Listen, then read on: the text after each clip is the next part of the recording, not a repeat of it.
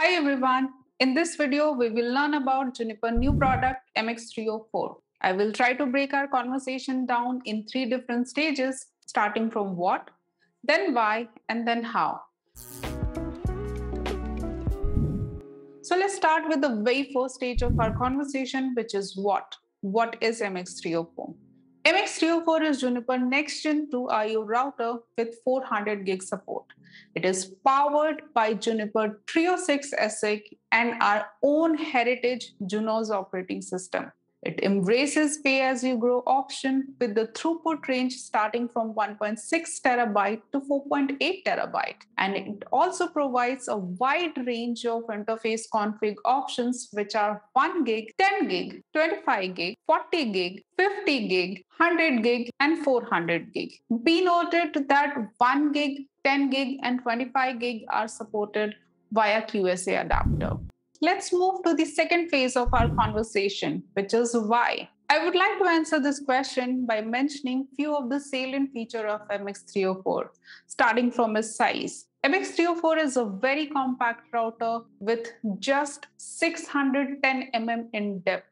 With such a small dimension, it does provide routing, cooling, and power redundancy. MX304 is highly power efficient and approximately just consumes 0.29 watt per gig.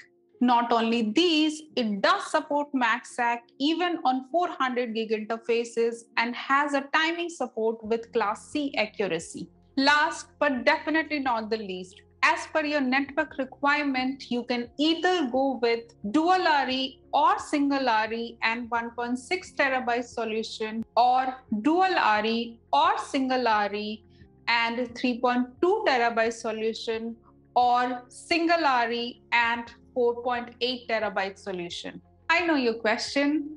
How have we managed to achieve this, right? So let's move to the third stage of our conversation, which is how. And the answer is Trio 6. Yes, Juniper's Trio 6 technology. We are introducing LMIC for the very first time exclusively for MX304, and Trio 6 is the inbuilt ASIC on it. To know more about Trio 6, its internal architecture, and its packet processing details, please refer my colleague Deepak's video. Coming back to LMIC. To understand all the available interface config options and to highly optimize LMIC's throughput with the desired interface speed options on it, we should be having a brief understanding of its internal architecture. So before we jump into the interface config, let's have a look into it. One LMIC have one Trio 6 ASIC on it, and these Trio 6 ASICs are internally divided into 2 slices. Now, each of these slices have 2 port groups, and each of these port groups have 8 lanes. Point to be noted that these lanes individually can operate at a discrete speed of either 10 gig, 25 gig, or 56 gig. That means per port group, maximum throughput capacity we can have is 400 gig. If we do the math, then one LMIC is equal to one Trio 6 ASIC, and one Trio 6 ASIC is equal to 2 slices, and 2 slices is equal to 4 port groups. Now, if each of these port groups are working with its maximum throughput capacity, which is 400 gig, that means 4 into 400 gig is equal to 1.6 terabyte. That means 1.6 terabyte is the maximum throughput capacity we can have per LMIC. Let's look into the external architecture of an LMIC. An LMIC has 16 WAN side interfaces, out of which interface 0, 6, 8, and 14 are QDD interfaces. If we combine the external and internal architecture, as you see in this diagram, interface 0, 1, 2, and 3 are served by slice 1, port group 0. Interface 4, 5, 6, and 7 are served by slice 1, port group 1, and so on. Be noted that QDD interfaces 0, 6, 8, and 14 are capable of consuming the maximum throughput of respective port group, which is 400 gig. Let's look into the set of interfaces which are being served by same port group. Here I'm taking an example of interface 0, 1, 2 and 3.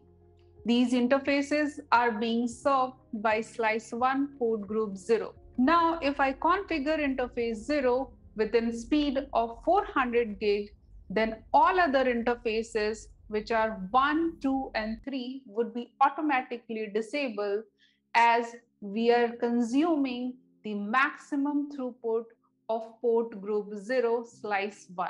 Let's get into the config part. Some of the config example where we can maximum utilize an LMIC throughput would be by configuring all the interfaces with 100 gig or by configuring QDD interfaces with 400 gig. To know more about all the supported combinations of interface speeds, please refer to our port checker tool. There are few things we need to keep in mind while working with the LMIC. An insertion of LMIC does not require any maintenance window, as this is not going to impact the already running services on existing LMIC. However, to bring the newly inserted LMIC in service, we need to have a maintenance window, as a reboot of FPC is needed. To remove the LMIC, it is recommended to first offline the FPC and then wait for the LED status to change to off.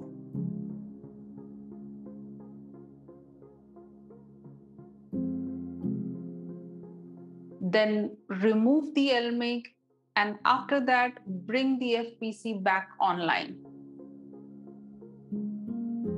To conclude, MX304 is a compact, power-efficient router and will be a great fit in a various use cases such as VPC edge, peering, data center gateway, distributed BNG, and so on.